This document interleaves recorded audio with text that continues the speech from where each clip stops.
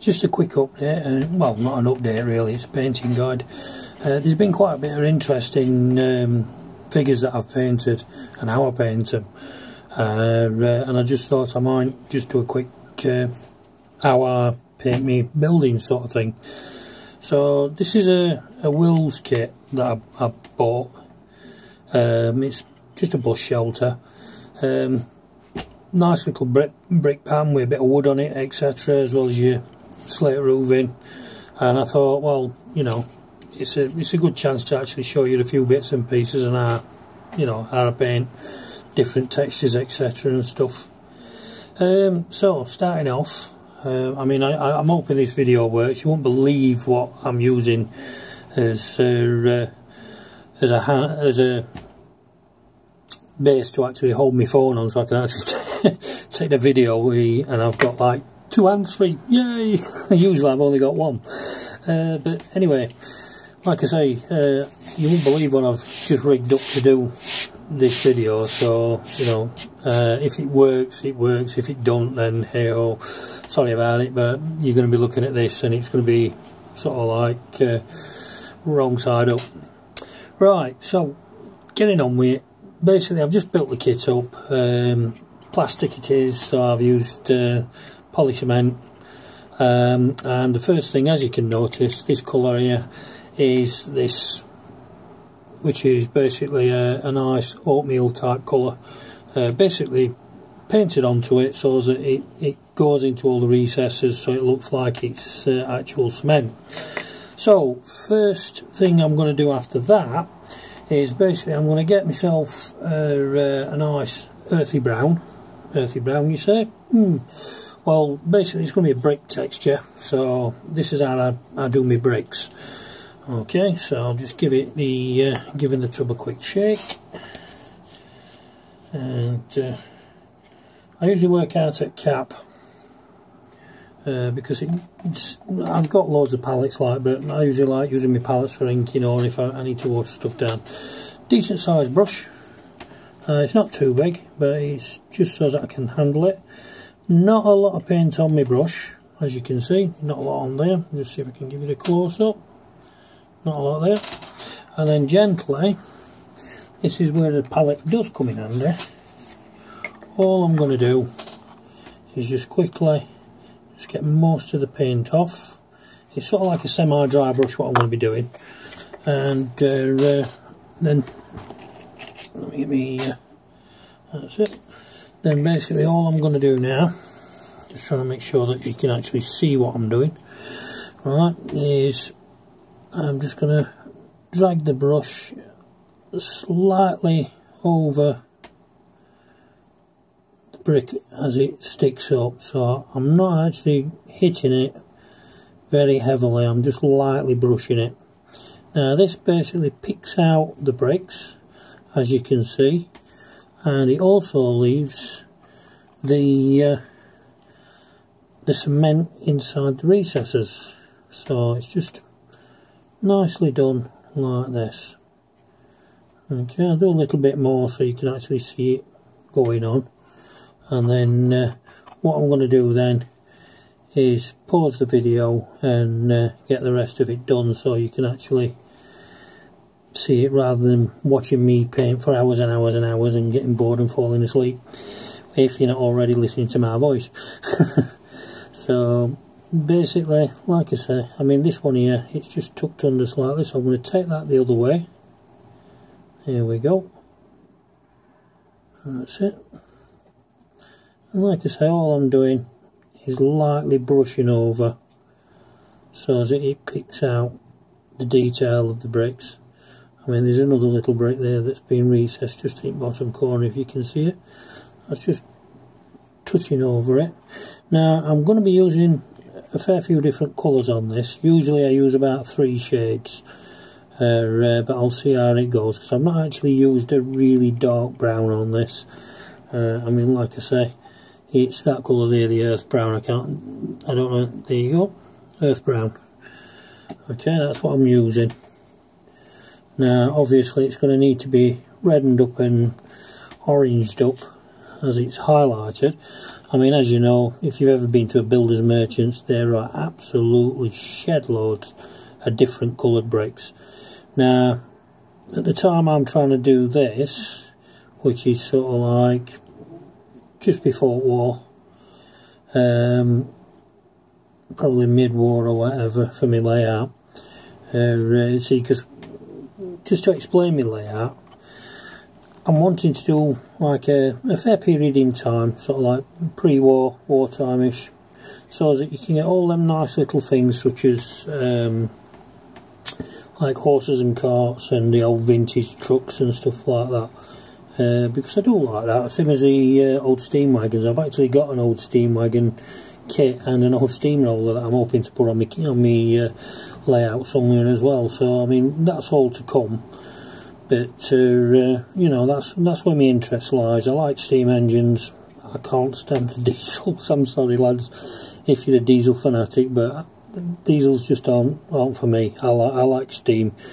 The engines just seem so alive to me. It's just unreal, and I love them to bits. But that's my choice. I mean, you know, I'm not begrudging guys that actually like diesels. I think the only diesel I do like is the old Deltic. No, it's just my choice. I love steam engines, I really do.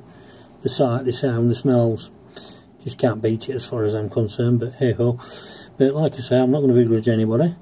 But that's the time period I'm looking at. I might have a diesel on my layout, just a little shunter, but I'm going for, you know, steam mainly on me layout. We'll see. I can't see me getting any diesels, but you never know. It's up to you guys to try and convince me. So, but anyway, back to painting. As you can see, I've nearly done this. It doesn't take long at all, and basically all I'm doing, like I say, is just lightly brushing over. And where you can see, like here, there's a bit of the sort of cement colour there. It's getting covered. So what I'm going to do is give you the quick show of it now, so you can actually see it. So I'm just moving around back so I can actually see it myself. Yep. So there you go. You can see what I've done there. Now what I'm going to do, I'm going to pause the video and finish it off, and then I'll come back to you. Okay. So I'm back in a sec. Okay then. So I'm back now. First of all, the earth colour, I have actually put a bit of black in it, just to darken it up, because as I was painting it, I wasn't liking the lighter colour. I always prefer a darker shade. So I thought the earth shade had been dark enough, but obviously it weren't to my liking. So anyway, painted it up. That's the first coat. Don't worry about it. Yeah, it is a little bit smudgy, but it will actually start falling into place as more coats of paint goes on, and I start actually painting the other bits and pieces such as the wood and the roof, etc. So nothing to worry about. Plus there's always the usual weathering I like to do as well, which I might actually cover in this video, if dependent on how long it gets. So to this darker mix, like I say, I mean, if you can, I don't know if you can work that colour out, but it is like a really dark brown, but it's not a mega black brown. So I'm just going to add some of this burnt sienna to it, which is, you know, the Deco Art one. Okay, so just put a blob on that. Now I'm not going to mix it all into the colour. Reason being is because I want to get lighter shades of the same one. So it's the same base colour, I should say.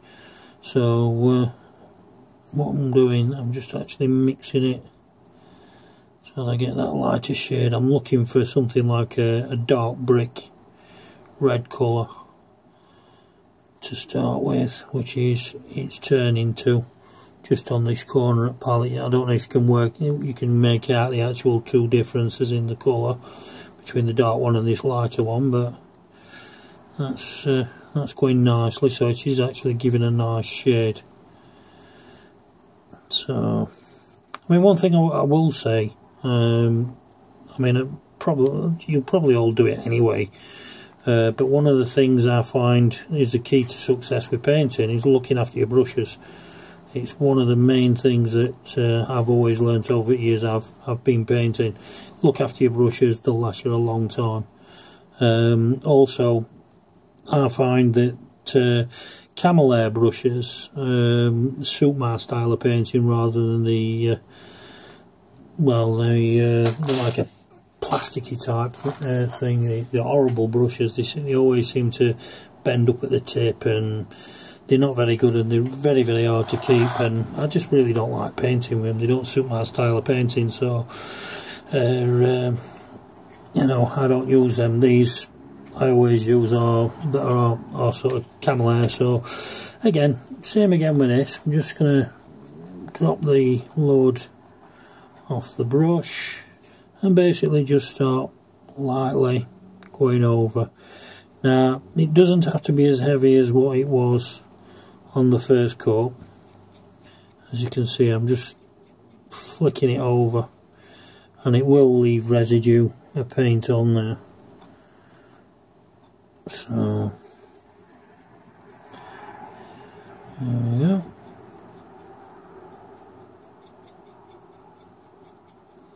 Just giving it a nice colour. I think I might start putting a bit of red into this. Just give me a second.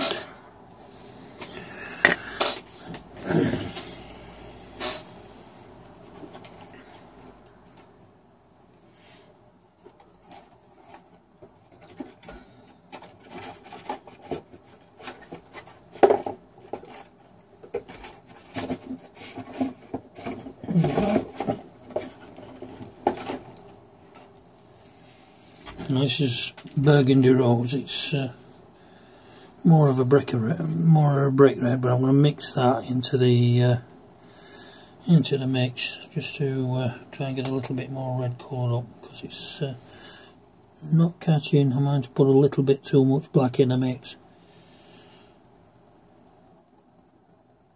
You know, just a shake. It might actually be. Yeah, it is. Bump up a little bit. I mean, some of these are quite a few years old, and I mean quite a few years old. Some ones like between 10 and 15 year old, which sounds ridiculous, but you know, I mean, I do have a lot of paint. I don't know if you've seen me tubs, but tell you what, that's not going to come out of there. Bang it on my brush. There we go.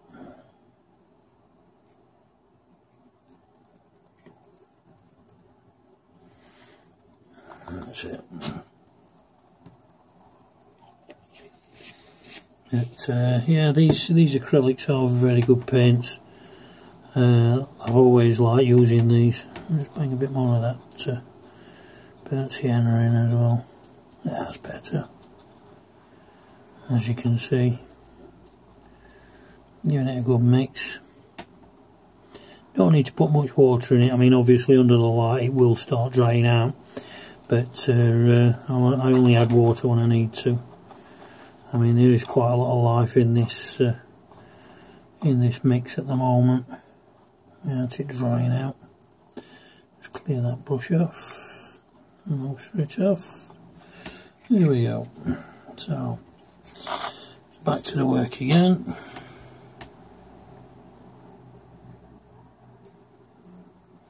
That's better.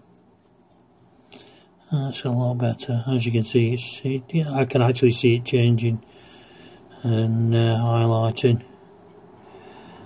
Now, if you can pick it up on that, it's one of the worst things about videoing, and rather than actually looking at something in daylight, or you know, in decent light, is that they don't actually pick up a lot of the colour pigmentation, especially when it's, you know, just a light pigmentation. Because obviously, even though I've started on a sandy coloured background, the brick itself, with that dark brown, it actually dulls the colours down. One thing I've always learned, when you're painting, if you paint on a black background, it dulls the colours. A white background actually highlights the colours, and grey is a nice intermediate medium. So when painting figures and stuff, I always try and paint on a grey background. If I do need a brighter colour, I will actually, you know, do a really light one, or add, you know, paint over the area in white and then add the base colour. Simple reason is it will, you know, brighten the colour up. Or on the opposite side, if you want to dull a colour, putting the black on it first on the grey and then painting your colour, you get the opposite result. So it's just a matter of undercoats, etc. When you look at things, it sounds like once you've actually got your colours and that, and lightening up, I mean, this might have about 5 or 6 different shades on, and then what I'll do is actually just tie it all together and basically put some washes over it, like I do with figures. If you've seen me figure painting video, and washes are really good for multitude of things, you know, like I say, with weathering, etc. They're also good for actually tying colours together. So if you've got something that's gone from dark to a really light colour and you put a wash on it, then basically it pulls it all together, because as you're painting, well, as I paint with these, it's lighter and lighter colours, but less and less weight on the brush. So it's only putting, you know, finer and finer amounts of pigmentation. That was a bit stupid, that one. Finer and finer bits of pigmentation on the actual highlights. So then when you put the that's it. So I'm just trying to blend rest of wall in with that splodge what I've done there, so it doesn't look out of place. Basically it just ties them all together and it looks more natural, rather than, you know, just blobbing paint on and hoping for the best. So it's just a matter of getting your mind's eye sorted, looking at buildings and stuff as they are in world, and basically trying to replicate that in paint, and you know, see how it goes. But again, what I'm going to do, I'm just going to actually stop the video while I get this finished off. There's only a little bit left to do, and I'll catch you in a sec. I'm just trying to keep it as short as I can, this video, that's all. Okay, so that's it done there for now with that colour. We're done, that's it. Alright, now I've also mixed in the palette the next colour I'm going to put on, which is this here. That's a little tad of this just to lighten it up a bit. A bit of this True Red, okay, which is that colour, and then also back to the burnt sienna, because I will be doing a coat of burnt sienna after this one. Okay, so again, I mean, clean my brush out, just give it a quick wipe, bring up the point again, and away we go again. So again, just a little bit of paint on there. Now what I'm going to be doing is more of a light dry brushing, so obviously just taking off the main amount of paint onto a bit of tissue like so, making sure that my brush is still loaded but not heavily loaded, and then again just very gentle light strokes, which I'm hoping you can actually pick this up on the video as it's highlighting on the brick. Now I'll do all this gently first, and then what I'm going to do is I'll go over the same area again, just put a little bit more over the area, just so as it builds up just slowly but surely, and just keep doing that until I get to a stage where I'm happy with the colour of the brick and I've still got the colour underneath, because obviously as we're building it up we're trying to build the weathering into it before I actually start with the wash weathering, which is basically me, you know, algae and things like that, what I brush on there, and bits of extra muck. So what I'm doing is trying to actually get the brick looking weathered first, and once that's done, then obviously I'll go on to my washing. So that's it. I mean, you can see how it's coming along there doing this. I mean, obviously your own mind's eye, you know what pleases you and what doesn't, and I tend to just go for what pleases myself and take it from there. I mean, people might not like what they look like, you know, but I'm happy with the results. If I'm not happy with the result, I'll, you know, it'll be, oh dear, let's try again next time, and go on from there. But you'll learn it, you know, in time. I mean, some of you out there are probably excellent painters at buildings already, and probably teach me a few things, which, you know, if you are good at it and you have got some videos, you know, pop it up bottom of this video in the actual comments. I'd love to see it, because I'm always looking out for new techniques and ways to actually paint things. So I mean, sometimes I'll look at somebody's work and you know, follow what they've been doing, but I'll also go off at a tangent and try something else myself using the first basics of their techniques, etc., or whatever. So it's just adding strings to your bow, basically, as an old teacher used to say to me. So, but there we go. That's coming along, I think you'll agree. I'm just hoping you can actually pick up the colours and the bits that are already in there. So I'm going to finish this off and then come back to you again. Okay then, so as you can see, I've put that on and basically got the colour I've been looking for. So the next thing I'm going to do is use the burnt sienna, which is on its own. And because I'm going to be using it on its own, so I'm not wasting a lot of paint, what I'm going to be doing is knocking a lot of the paint off on the actual palette I've got there, but actually painting out of the pot. So I must stress, in between each of these coats, I'm also colours, I'm also actually cleaning my brush off in the water. So there we are. That's loading onto that. Again, quick wipe off with that, and here we go again with a light brushing. Okay, so as you can see, very lightly brushing, but the bricks are actually picking up that paint. And like I say, all it is a light brush. There is going to be another coat on this, which is going to be a lighter colour, but that's going to be even finer. So all I'm doing is just trying to really pick out the ridges and bumps on these bricks, so it actually gives a nice texture, a colour and feeling of depth on this. And that's more on there.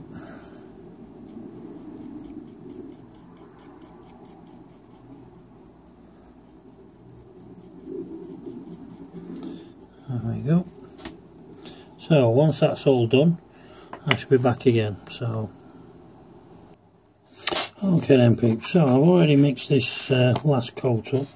This again is the raw sienna and a little bit of foam. Now this, like I say, is going to be the top coat. So all I'm going to do is very lightly brush it on again over this brick, and just give it a very light highlight. As you can see there, it is already lightening it up a lot. So it's just a matter of being very steady with it and use it really gently, just to hit the very high stages of the brickwork, so you get a nice finish to it. So it looks like it's been there quite a while, I mean, I was thinking as I was painting it before I actually, you know, switch the video back on, it basically comes out like the old Victorian red brick, especially when it's been weathered for a while. How this actual bunch of colours come together. So, you know, that's basically what I'm aiming at is that sort of colour. So, like I say, I shall finish this off and show you the end result in a short, well, on the video it'll be a second. So, I'll speak to you soon. Alright, so hopefully there you can see the different colours of the brick. And to be quite honest, I do think it makes quite a decent job, you know, doing that. I mean, yeah, there's still weathering to go on there, you know, with the moss and stuff, but see if we can get inside there with the light. Yeah, it's just gives that, you know, old impression that it's been stood there a while, and then once the other washes start going on, then it'll start tying it all together. But next thing will be the wood, and then finally the roof itself, and also in there. Don't worry, I've not forgotten about that. So, speak to you soon.